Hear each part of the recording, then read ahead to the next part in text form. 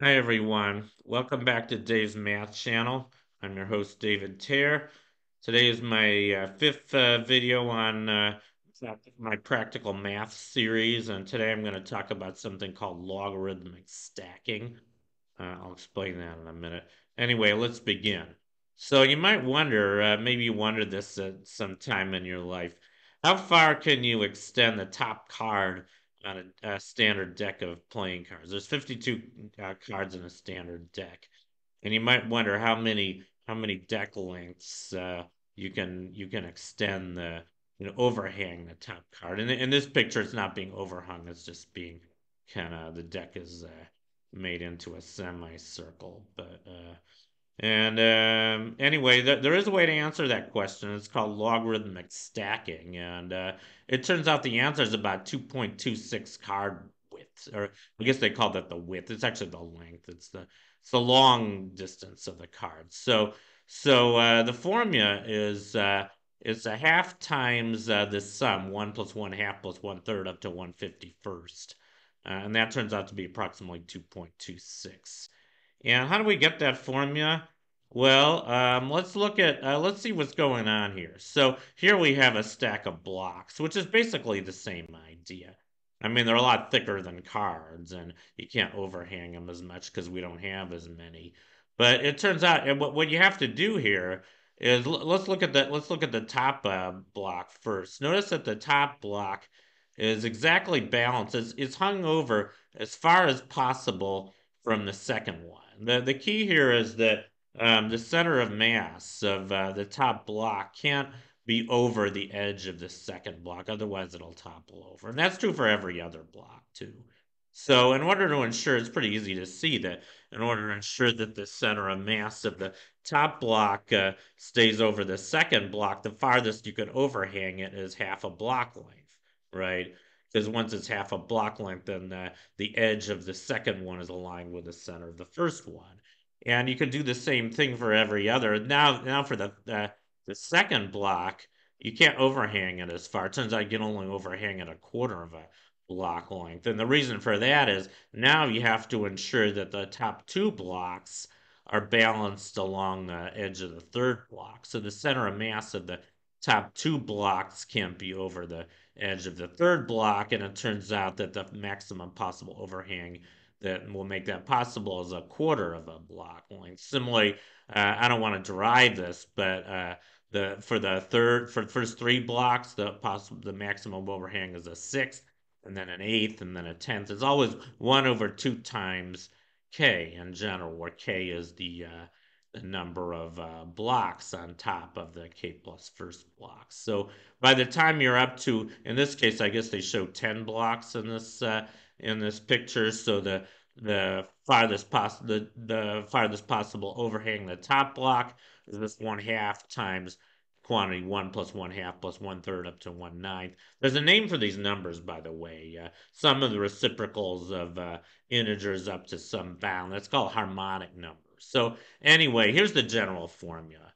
So if you want to find the maximum possible overhang of n cards or n blocks, whatever you're dealing with here, I mean, we started with cards, so let's consider cards. It turns out the formula is hn minus 1, that's the n minus first harmonic number, divided by 2.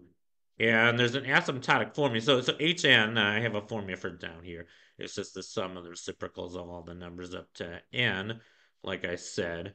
And there's an asymptotic formula for it. It turns out that hn is approximately equal to the natural logarithm of n plus this constant called gamma, which is the Euler-Mascheroni constant, or approximately 0.5772.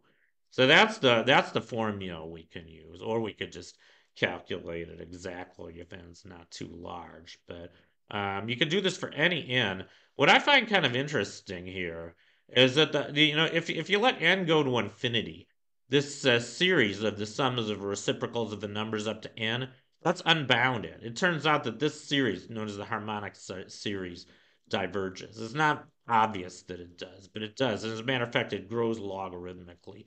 That's why this problem is called logarithmic stacking, because the nth harmonic number is asymptotic to the natural logarithm of that plus this constant, which we don't really care about.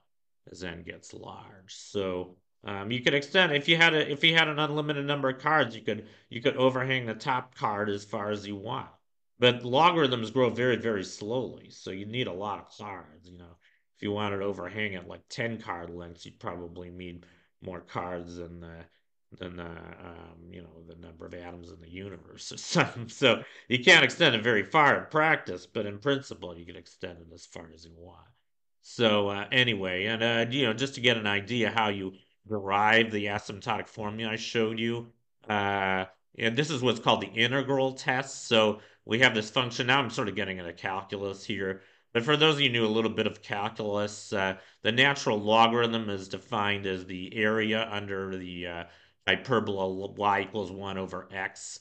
So if you go from 1 to 6, say they're showing this diagram, the area under the red curve from x equals 1 to x equals 6 is just the natural logarithm of 6, ln 6.